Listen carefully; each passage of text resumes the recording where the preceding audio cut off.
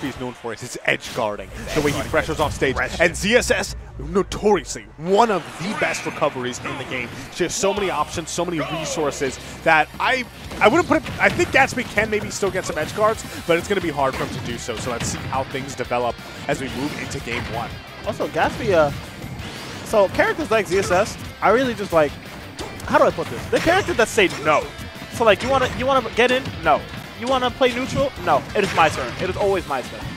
You have to play my game. I would say it's always her turn, but it's always like her game. I fundamentally disagree. I think that you can do those things. She just makes you work for it. Yeah. Like getting in on ZSS, it's not easy. Oh boy. Sheesh. Because he just has so many good poking tools in neutral. And it's just like the way Gatsby plays, like the buck wild strategy. Like, you see that? Who does that after getting pressured? He said, screw that, I'm getting punched, I'm a dead. I mean, oh boy, and immediately, you thought you were going to have a lead, kid? Come on. He is not phased. All right, throws actually kind of recognized. I think he was expecting, I don't know what he was expecting right there. But, oh my goodness, it's like, okay, hold on a second. You're ZSS, a character that has, like, so many fantastic disadvantage options. Why did you go for air dodge? I don't know. I think it's like the fear of just like getting grabbed by a Falcon. Like imagine a grown man grabbing you by the neck and just like, come here. Throw you to the ground. If I was WebbJP in his head, I'm out of air dodge too. All right, yeah, I'm expecting a good job recovering high with that down B. Gatsby was kind of anticipating a lower recovery. It also might just be a conditioning thing. If WebbJP gets too comfortable recovering high, that's something that Gatsby definitely can try and actually intercept here. Oh, but mixes it up with a low recovery that time. WebbJP doing a good job of not getting caught. Oh, ready for it. Yeah. And it's like, look at the options that ZSS has when she's on stage. Yeah, bro. She has so many. It's like, she can like telecancel flip kick. Jesus Christ. What was that up B for, bro? Was that, is there some positioning thing I'm not catching on to? Nair 2 safe on shield. Passing WebbJP, trying to do something fancy with that. Oh, no invincibility! And he missed the dare! That back here is huge. And that was amazing! Such a good... It's one of those things where CSS doesn't really have a lot of long-lasting aerials to deal with Falcon recovering like that. However, she does have a long-lasting special. And that move does kill indeed. Speaking of upbeats that kill, good job from Gatsby using that Falcon hug of his own in order to clean up that stock. And now we have an extremely even game here. Both these guys at the very low percent of things. But Gatsby's the first one to wind up off stage, but gets back pretty... Nobody's being ledge trapped, it feels like. Not because, well, CSS is the character who denies ledge trapping. It's like, it's I wouldn't say she denies it, but the way her kit works, it's like she can get out of ledge trapping situations very easily. But he's not really using like, you know, he caught the roll in, and that's a dang! That's not it. Oh, beautiful TI. That's going to be Gatsby surviving, but 128% on his body. How is he going to get out of this situation? This is so rough. All these long, non-committal moves from GSS. Committed to the side B, though. Yo, you doing that for the knee? Why?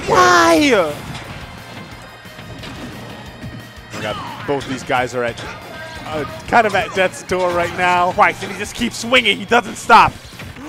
Shielding that there so big. Once more, let's see if he can actually find a stock here.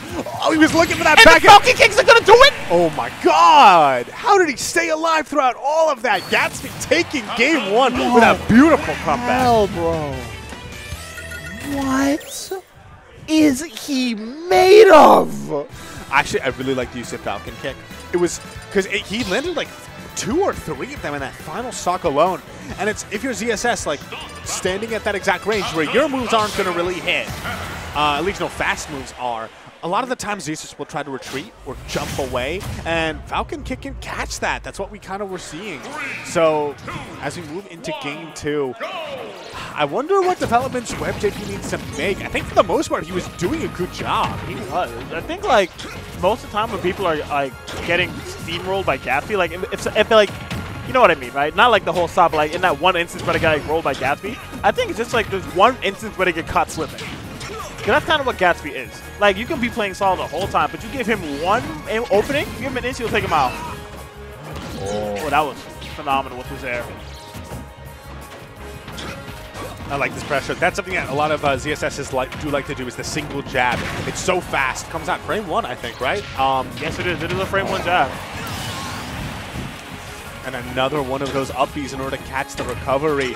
WebbJP with a massive lead right here, but we already saw in game 1 that lead can disappear in an instant if Gatsby gets Look at this punish!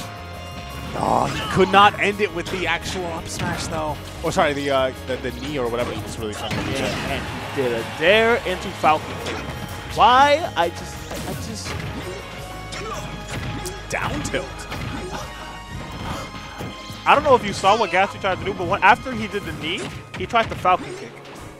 I mean, honestly, good from WebbJP now, not getting caught by that every single time. Yeah, he's ready for it. Ooh, look at that tether cancel fair, beautiful. But the backhand of the Blood Falcon will take that stock. Oh, missing that. Rare execution flip from Gatsby.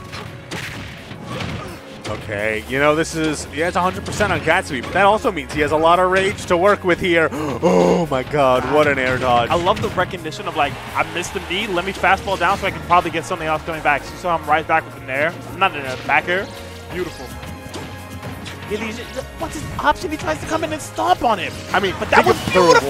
Well, yeah, great job catching the little boy. But I think at that percent, if he had stopped him in that exact position, that probably would have been a knee. That probably would have been a stop. So definitely would have been a stop. Yeah, risk reward. I definitely respect the idea of going for it.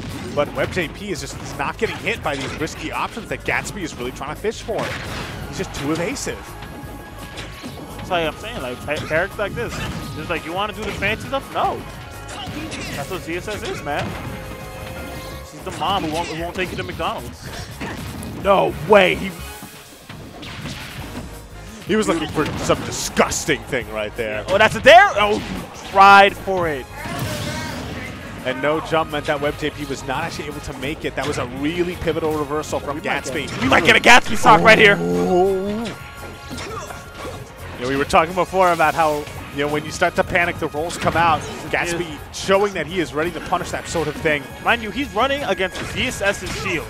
ZSS was an upbeat out of shield. He's running against that with zero fear in his heart. Or you could die! Oh my god! What are these up smashes? I'm not sure exactly what he's looking for, but WebbJP doing a good job of avoiding them. The hug, that's going to be solid damage. WebbJP now trapped at the corner. Easily could die right here. Why did he does it?